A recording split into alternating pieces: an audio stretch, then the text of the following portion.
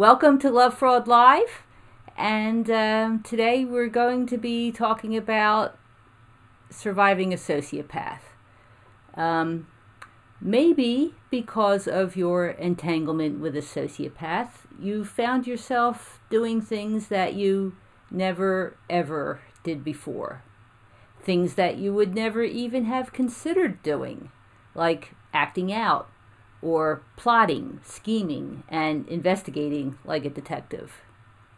I'm Donna Andersen, author of Lovefraud.com, and tonight I'll explain that to survive a sociopath, you sometimes may need to act like a sociopath, but that certainly doesn't mean you are becoming a sociopath.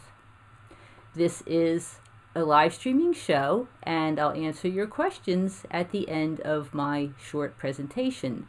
So please send them to me as we go along. You can also use our super chat function, which CC is me did. Thank you so much. So anyhow, back to the topic. I have firsthand experience with this one. At one point, while I was trying to put my life back together, I almost didn't recognize myself. There I was, plotting with my cheating husband's mistress to take money from his bank account. Before I married James Montgomery, I would have never thought about such an action.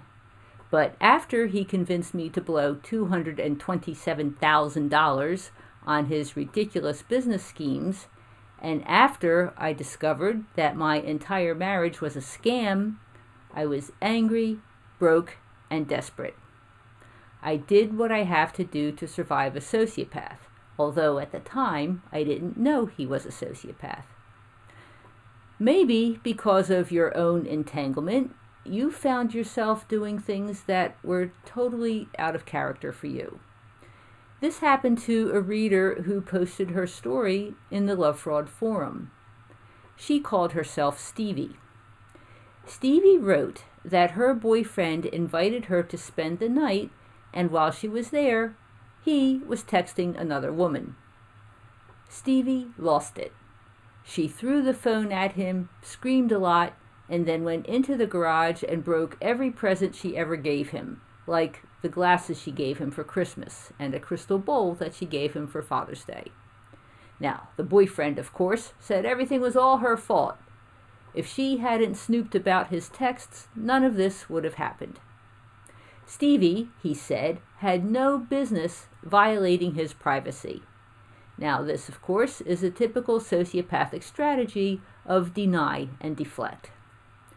Stevie, in the meantime, was totally embarrassed because she never did anything like this in her life. She said she was ashamed and her self-esteem was gone. Then the boyfriend, so-called boyfriend, told all their friends that she had trashed his house, which of course she did not do.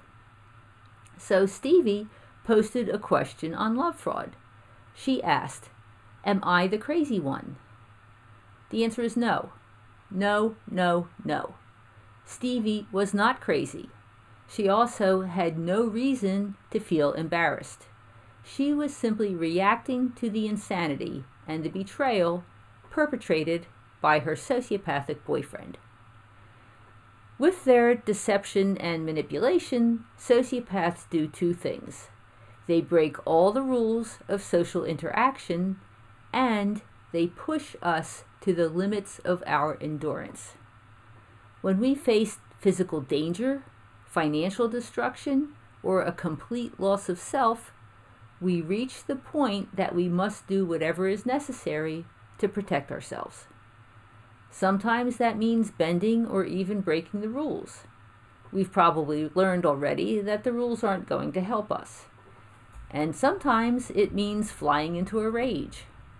After tolerating so much abuse, we either have to release our emotions or we'll self-destruct. So we lash out in anger. Now, anger for most normal people is a pretty scary emotion, probably because we have bad memories of being the brunt of someone else's anger. But anger, when warranted, actually protects us. It spurs us into action, such as expelling the sociopath from our lives. When we do things that are so contrary to our nature, like lashing out and lying or breaking things, our actions surprise us. We wonder if we have become just as bad as our tormentor. Yes, our behavior in a particular situation may resemble that of a sociopath, but no, we have not turned into sociopaths. We are reacting to the sociopath's provocation. They are the ones who are at fault, not us. Now, I would not criticize anyone who has been targeted by a sociopath and reacts aggressively. However, I will say that sometimes it can be a tactical error. I've heard from plenty of people who were so angry that they finally hit the sociopath and then found themselves arrested for domestic violence. I've also heard from people who screamed at the sociopath in anger, only to learn that the sociopath recorded the entire tirade and later used it against them. So, what do you do? What if you're still in the midst of extricating yourself? What if the sociopath still has the ability to create havoc for you? Well, I do recommend getting the anger and other negative emotions out of your system, but without directing them towards the sociopath. Maybe you scream while you're driving down the highway alone in your car.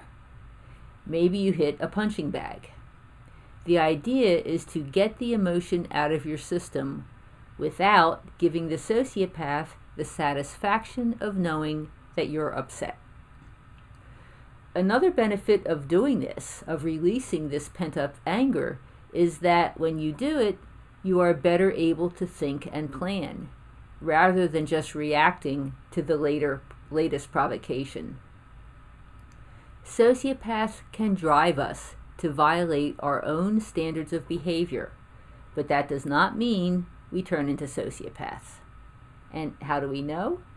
Because we feel badly about our actions. Sociopaths do not. So, how do you get back to your old self? The answer is to escape the sociopath. Once this person is out of your life and you're on the road to recovery, you will return to your regular self. So that's the presentation for tonight. Next, I'll answer your questions. I see that we have some going on here. And as I mentioned earlier, we've implemented Super Chat on this YouTube show. So if you'd like to contribute to support Lovefraud's work, that would be lovely. I really appreciate the donations we've received so far, including from CC today. So if you'd like to support us, all you have to do is click the $ in the chat window and slide the button to the amount that you want to contribute. And there's also a link in the description below the video window where you can make a tax-deductible contribution to Lovefraud's education if you want, and we really appreciate it when you do. So let's take a look and see what we have here. Oh, Diana, $9.99. Thank you, Diana. Appreciate it.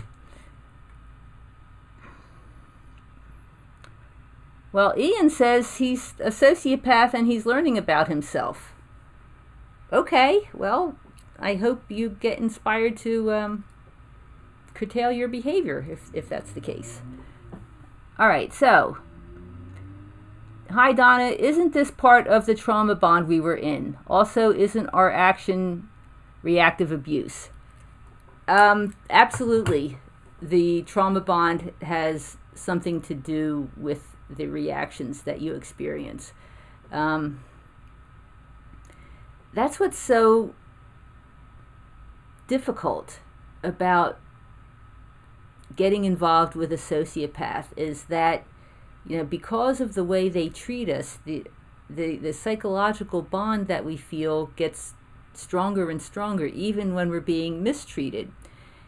And the way this works is that all relationships are essentially psychological bonds, a psychological connection that you feel with someone else, someone who's important to you. And what happens with the sociopath is that they hijack this very normal bonding system that keeps us trapped. And the way this works is that the bond starts to be established in the beginning of the relationship through pleasure. They shower us with attention, they tell us how wonderful we are, they want to be with us all the time. So we feel this pleasure, which is the beginning of the bond. And then what happens is the sociopath will do something that creates fear and anxiety in us. And it's usually fear and anxiety of losing this wonderful, magical relationship that we think we have. We catch them lying. We catch them texting another woman. Any of these types of things. So that creates fear and anxiety in us, but amazingly, fear and anxiety actually strengthens the psychological bond that we feel. So then we want to get back to how wonderful the relationship was. So we try and find out what's wrong. We may approach, can't we talk about this? You know, what's going on? We may apologize for things that we didn't even do. And then the sociopath relents. We kiss and make up, and that strengthens the bond again. So this goes around and around and around in a vicious circle where first we have the pleasure, then we have the fear and anxiety, then we have the reconciliation. And with each turn of the wheel, the bond gets stronger and stronger and stronger. So, and this is how it evolves into a trauma bond, you know, where we feel so attached to this person. We know this person is bad for us, or at least that they're mistreating us, but we can't break away. And so, yeah, sometimes because of all this, we could very well lash out and act in a way that is not how we would ever act if we weren't being traumatized by this situation.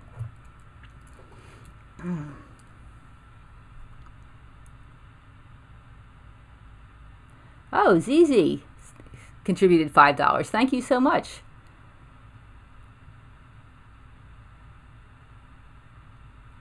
Oh, so Mary asks, how do you separate a mother from her sociopathic daughter?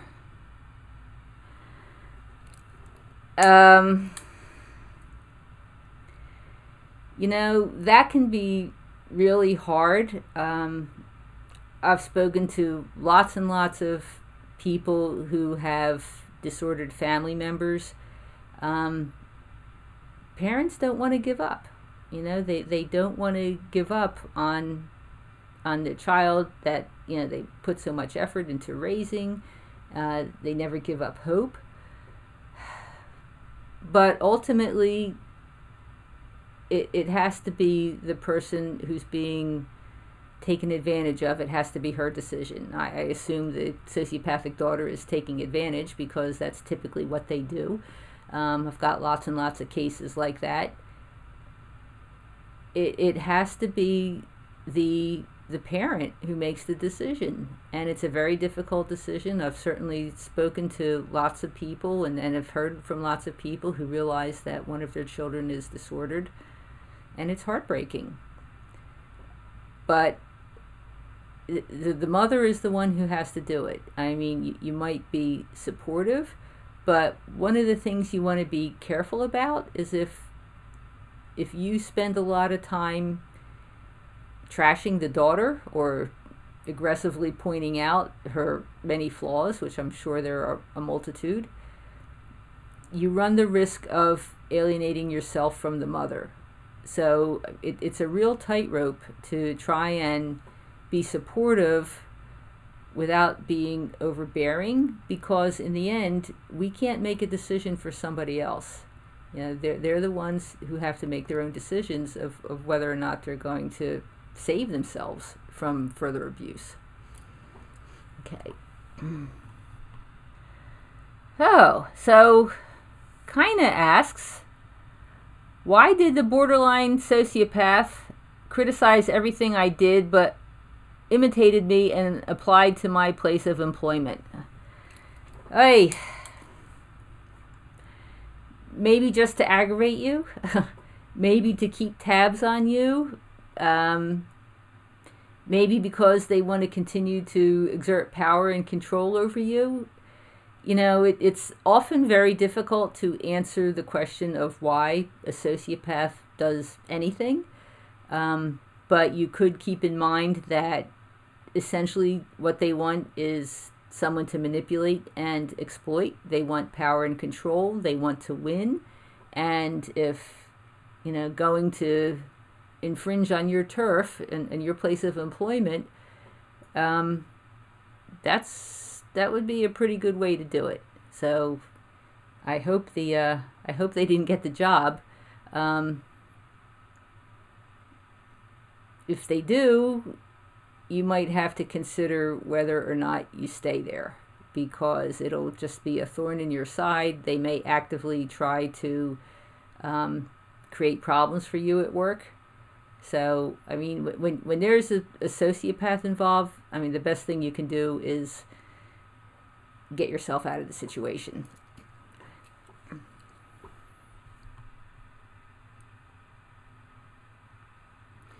Okay, so Ellie says, it's so hard keeping my emotions in check after the abuse, and I feel so broken and emotional. I'm not suggesting that you try to keep your emotions in check privately. It is a good idea to not show your emotions to the sociopath if this person is still around. But privately, you absolutely need to allow yourself to feel whatever it is that you feel because of this encounter. Anger, grief, betrayal, disappointment, anything. You need to express it so that you can release that energy.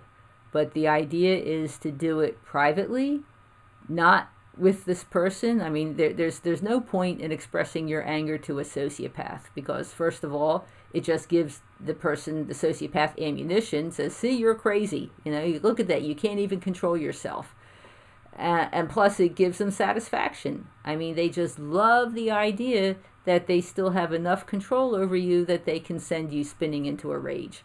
So none of that is productive. So when you're around this person, if you have to be around the person, absolutely learn to play it cool. But privately, when you're away from this person, let it rip. I mean, you don't want to get all this trauma building up inside of you. In fact, if you allow yourself to release it, by crying, by, as I said, hitting a punching bag or just a pillow,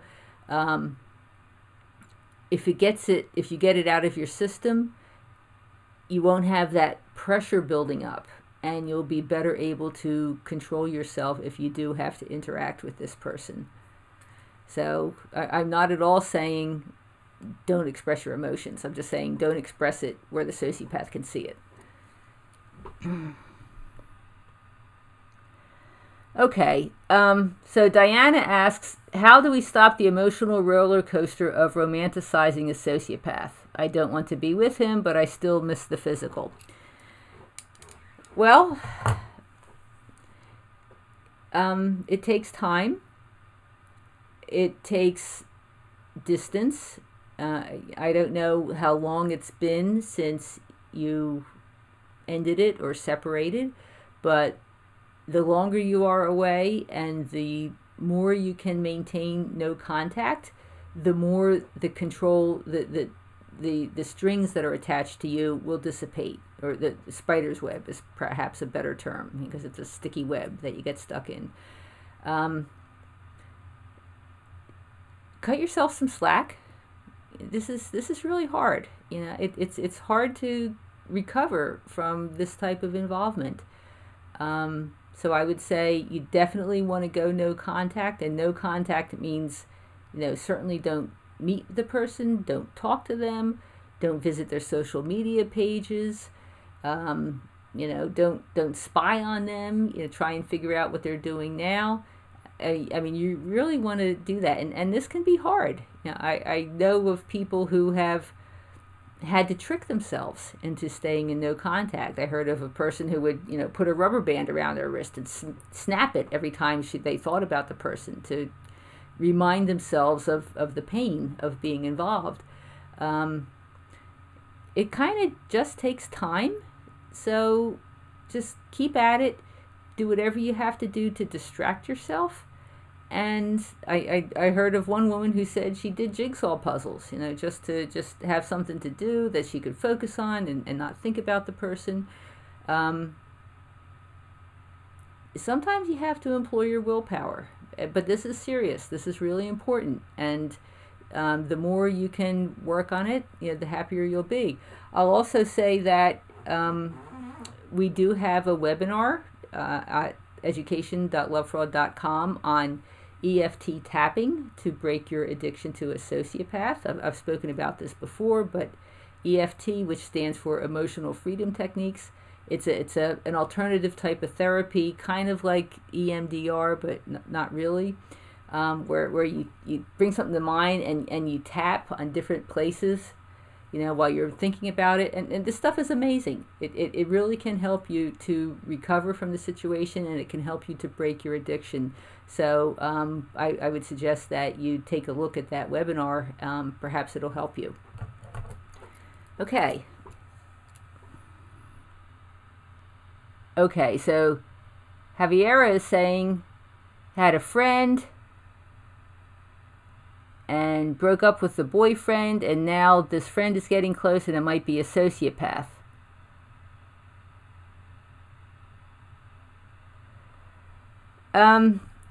If you figure out that someone is a sociopath, you just need to distance yourself.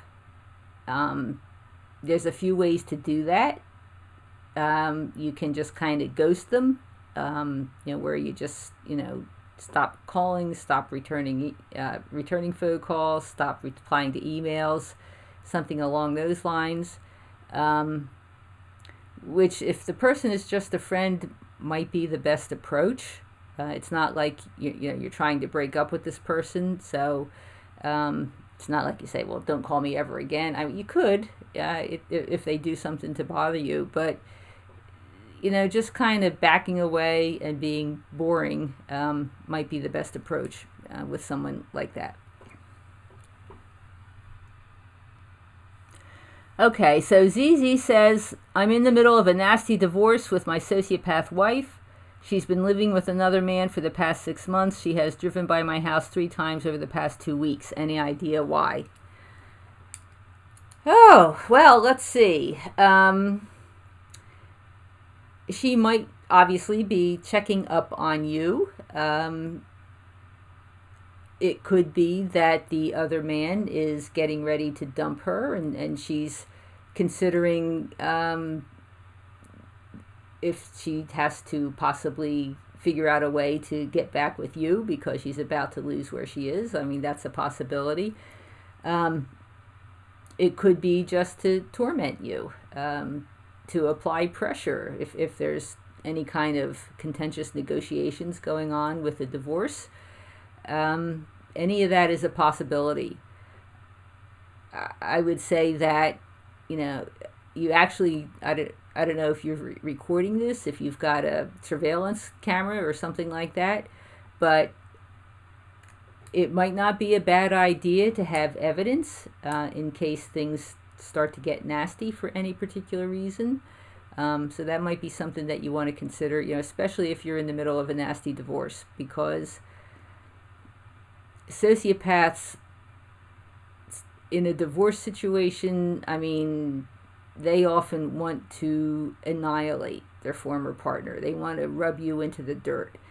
So this is one of those situations where you may need to act like a sociopath. I mean, not that you are one, but you need to do what you need to do in order to protect yourself.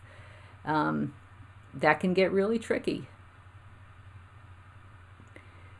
So, be sure that you're being strong in your divorce situation. I hope your attorney understands what he or she is dealing with, because sociopaths in the midst of a divorce, I mean, they still don't think the rules apply to them. They don't believe in court orders or anything like that, so it could get really nasty. So, I mean, today's topic is perfect for you, because, you know, sometimes you got to do what you got to do, and you can't be nice. Okay.